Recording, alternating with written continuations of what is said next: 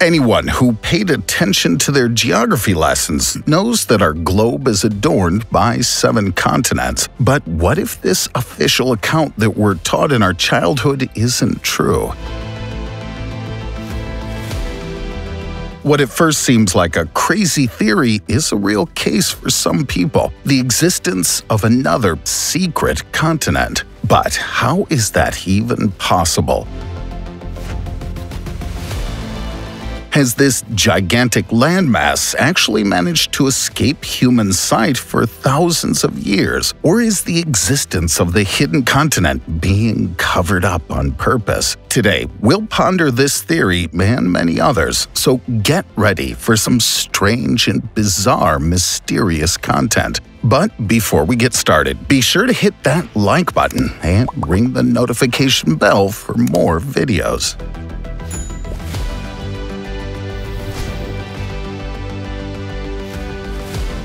The face of the world.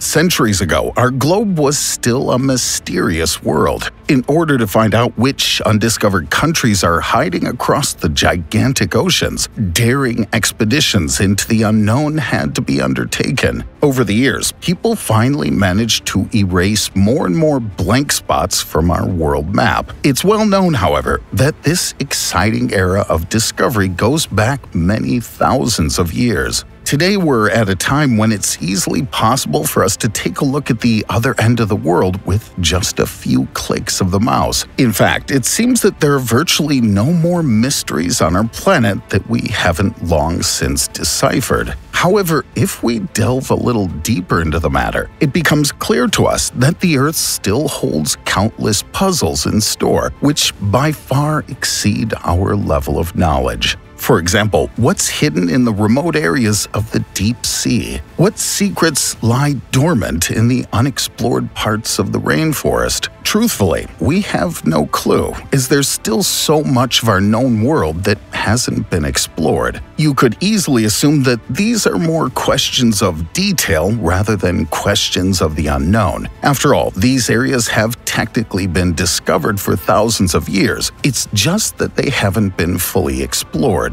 The rough idea that we have of our Earth seems to be fairly well established, but could there be more hiding beneath the surface than meets the eye? Before we devote ourselves to this exciting topic, we should first take a look at another question. What is a continent anyway?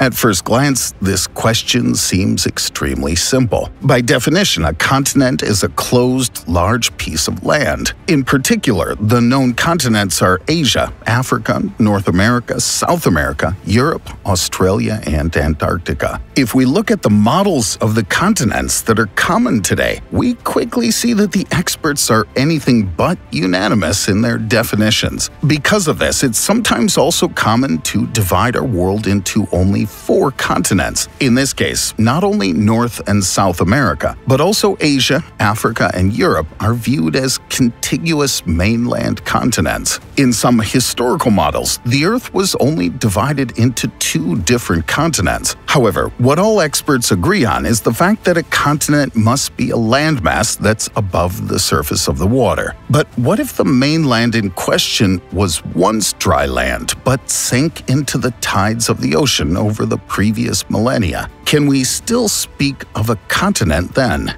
It's precisely this controversial issue that's been dividing the experts into 2 camps for some time. While one group is unwavering to keep the number of continents unchanged, the other side is pushing for another continent to be added to our globe, Zealandia. Welcome to Zealandia. If we venture into the southwestern Pacific, we'll come across a gigantic piece of strongly stretched continental crust below the surface of the water, which covers an area of 4.9 million square kilometers. However, not all parts of this area are covered by the waves of the sea. Those arid areas that rise out of the water are known today as New Zealand, Stewart Island, New Caledonia, and the Chatham Islands. The first to name this contiguous area Zealandia was the American geologist Bruce Lyondike. However, during the mid-1990s, the researcher didn't pursue the goal of adding Zealandia as a separate continent to the world map. At first, it was just a collective term for the contiguous regions of the continental crust. In the years that followed, however, there were repeated voices calling for Zealandia to be recognized as an official continent. For more than 20 years now, scientists have been arguing about whether or not we should include the underwater continent in the ranks of large landmasses.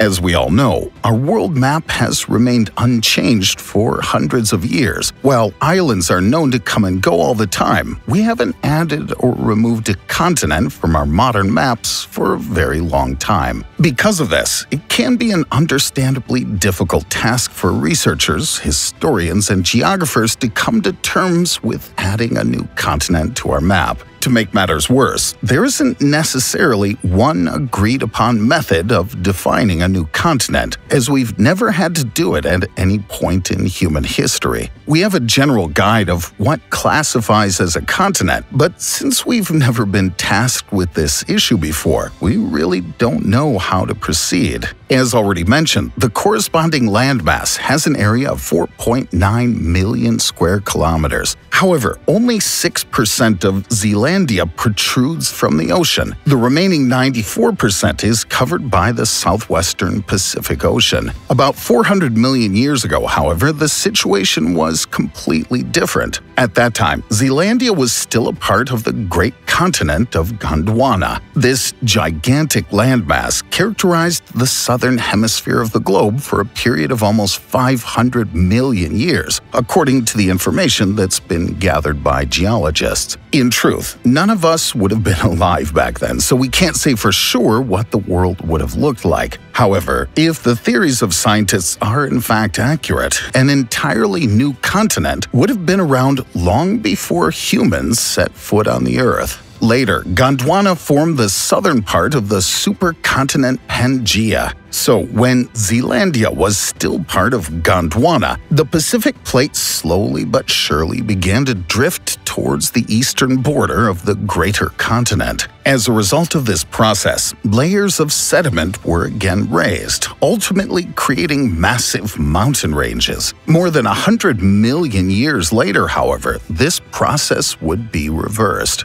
As a result, Zealandia eventually split off from the Australian continent. The so-called Tasman Sea was also created, forming the body of water that's located between New Zealand and Australia today. While the bottom of the Tasman Sea rose steadily over the course of millions of years, Zealandia sank further and further down until the majority of the landmass was finally covered by water. Around 23 million years ago, according to scientific theories, the Pacific plate collided with the Australian plate again. In the course of this process, which continues to this day, New Zealand also rose from the ocean's waters. Bear in mind, all of this is just the best guess of the scientific community. That doesn't mean that their efforts and work are any less credible. However, we have to remember that many scientists and historians who study the Earth and try to understand how it would have looked thousands of years ago are trying their best to work with a very limited amount of evidence and information. Most of the scientific methods we rely on these days are little more than theories, as humans simply haven't been around long enough to collect all of the information that we may need in order to provide definite answers to many of these burning questions. However, as time passes by and we continue to analyze more and more data, there's a good chance that our best guesses and timelines will become more and more accurate as we continue to educate ourselves and unearth new discoveries. Zealandia then and now.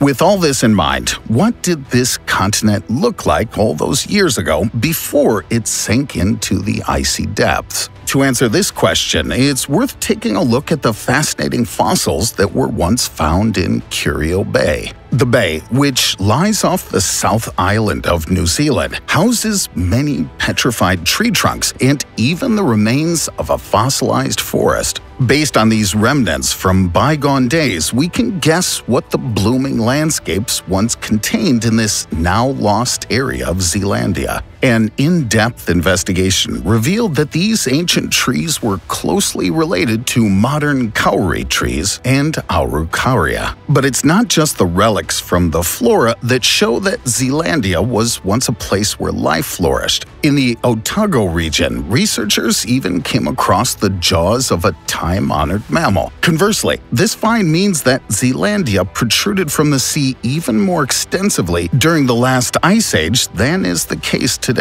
Although most of the underwater continent is still largely unexplored, it's very likely that Zealandia is home to numerous mineral resources. It's now known that there are abundant gas and oil wells there. In addition, the experts suspect that Zealandia also has large deposits of iron manganese nodules and sulfide. The existence of iron sand has also been proven in some areas of Zealandia. Iron has been extracted there since the 1960s. The coveted raw material is not only used for steel production, but is also exported to other parts of the world.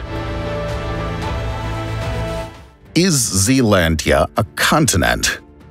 In view of Zealandia's literally turbulent past, a central question arises. Does it make sense to recognize the largely submerged area as an eighth continent? It's precisely this question that the scientific minds cannot seem to agree on. In detail, there are different criteria that a region of the Earth must meet in order to be considered a continent. Above all, this includes the fact that the continental crust must stand out sufficiently from the oceanic crust. At the same time, the continental crust must be thicker than the oceanic crust. But the natural condition of the region in question is also an important aspect. According to this, a continent must have geological diversity and be home to three basic types of rock. Last but not least, the definition of a continent is always a question of size. The corresponding landmass must therefore have a very large area of land in order not to be classified as a microcontinent. How exactly this magnitude is quantified, however, is not determined even in the ranks of scientists. Those in favor of including Zealandia on the official list of continents make different arguments. Since the landmass has a considerable area of almost 5 million square kilometers, it should overcome the specified size hurdle with ease. Because Zealandia is far enough away from Australia, it shouldn't be viewed as a fragment, but as an independent region. The narrowest area that separates Zealandia and Australia is a sea trench 25 kilometers wide and over 3,500 meters deep. Although more than 90% of Zealandia is covered in water, it still stands an average of 1.1 kilometers from the bottom of the oceanic crust. In addition, previous studies of the region suggest that the underwater continent also meets the minimum geological requirements. There we find a pronounced variety of rock types made up of granite, slate, and rocks containing silicon. Although the crust of Zealandia is 10 to 30 kilometers thicker than that of the official continents, compared to other oceanic crusts, which are on average no thicker than 7 kilometers, it appears much more massive. All of these arguments would ultimately be incontestable if the continent discussion were not overshadowed by one central fact: Zealandia is largely underwater. However, since it's undisputed that the region was once dry and later split off from Australia before it sank into the sea, we're dealing here with a question of definition. Does a landmass lose its status as a continent if it literally disappears from the surface? Or should it continue to be viewed as a continent even after it's given way to the rising oceans? Even if we don't have an answer for this today, one thing is for sure: scientific minds will continue to debate this issue for many years to come. Truthfully, I think we can all most likely agree that Zealandia will not be added to the map any day soon. While the continent may technically exist, the fact that it's hidden underwater seems to secure its fate in terms of it appearing on modern maps. Since the landmass can't be fully explored and is certainly uninhabitable, there would be no reason to add it to our maps other than for the simple amusement of it. But who knows? As time passes by, there's a good chance that the continent may eventually show itself once again and emerge from its watery grave. What do you think of this fascinating underwater continent in the southwestern Pacific? Should we recognize Zealandia as the 8th continent or leave our world map untouched? We're looking forward to your comments. If you enjoyed today's video, please give us a thumbs up. Also, be sure to stick around and hit that notification bell to stay up to date with all of our future uploads.